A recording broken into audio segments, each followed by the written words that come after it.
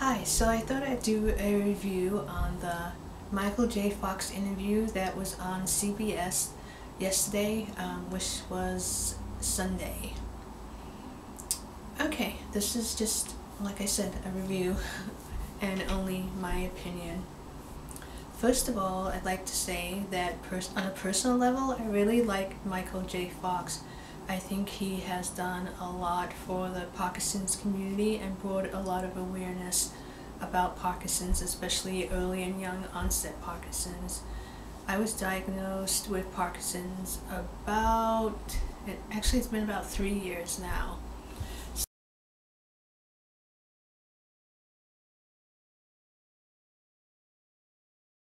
So the last time that I saw an interview that Michael J Fox did about Parkinson's, it was quite a while ago, and at that time I did not have a diagnosis of Parkinson's.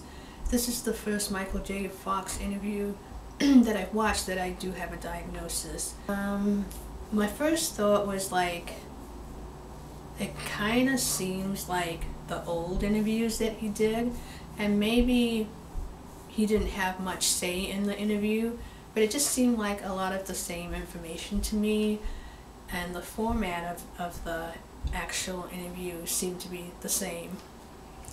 I thought overall that they really didn't do a good job of explaining what Parkinson's was. The interview was entertaining, but I think if I didn't have Parkinson's, I would be really confused. There wasn't an explanation of dyskinesia, which I think that Michael J Fox, probably Michael J Fox suffers a lot from dyskinesia, and that's like the excessive movements that he makes due to the medication. And I think that was a big lost opportunity, because a lot of people that are unaware of Parkinson's really see that and they think that is the Parkinson's when it's not Parkinson's. It's a reaction to the medication that we take. And dyskinesia doesn't happen in all people with Parkinson's, and all people with Parkinson's don't have a tremor. So yeah, I would like to see a little bit more explanation of why he was moving about like that. Also, Jane Pauley said that the classic symptoms of Parkinson's were tremor, muscle stiffness, and slurred speech. I believe she got that a little bit confused. Slurred speech can happen in people with Parkinson's. I'm kind of like an example of that. Sometimes I have slurred speech and sometimes I don't. But that's like not a classic symptom. Some people have it, but most people don't have that have Parkinson's. So I think she forgot to include slowness. So, some of the classic symptoms are tremor, but again, only, there's 40% of the population with Parkinson's that don't have a tremor, so I think that should have been mentioned. Muscle stiffness, she mentioned that. She didn't mention the slowness, and she didn't mention rigidity. So she kind of gave some symptoms, but not all the symptoms.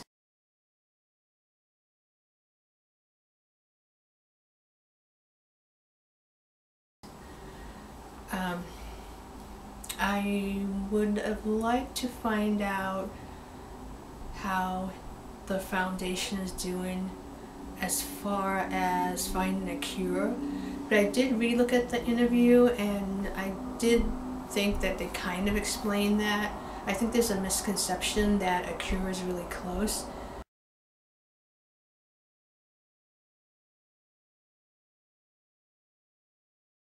Panel of people with Parkinson's, I was really excited about that, because I thought, yeah, finally there's different sorts of people there, not just older people with Parkinson's. And I would have liked to see more interaction with the panel, because they only showed the panel a couple of times and they answered a couple of questions.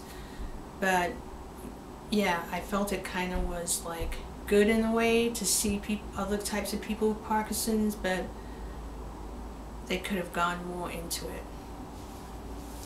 I thought that maybe if you didn't have Parkinson's, that the whole interview was sort of confusing as far as the interview not giving a good explanation of what Parkinson was.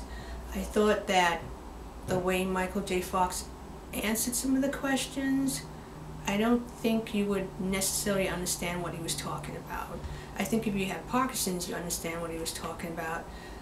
One example of this was that the exchange that he had at the end, where he was explaining that he could kind of control his tremors or his dyskinesia, which is the excessive movements. I understood what he was saying, but I'm not sure, like I said, that someone without Parkinson's would understand. On the review, basically, I think I was disappointed. For being someone with Parkinson's, I think I was disappointed that it was, the same kind of interview, almost saying the same things, and I'm not sure, I don't think that was Michael J Fox's fault, and somewhat it's the style of the show. I would say that the show is kind of breezy, and that's how the interview was, kind of light and breezy, kind of seemed like it was glossing over things. Not that I expected it to be real serious, but I think it needed to be really clear, because right now Michael J Fox is a strong representation of a young person with Parkinson's, and we do have other people that do a great deal in the community, but Michael J Fox is the most recognizable person with Parkinson's.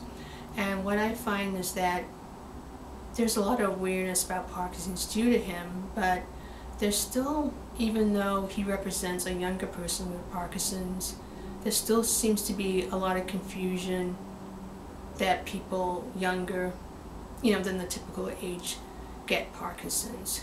So he's like doing a lot as far as raising awareness, but one person can't raise awareness for the whole community.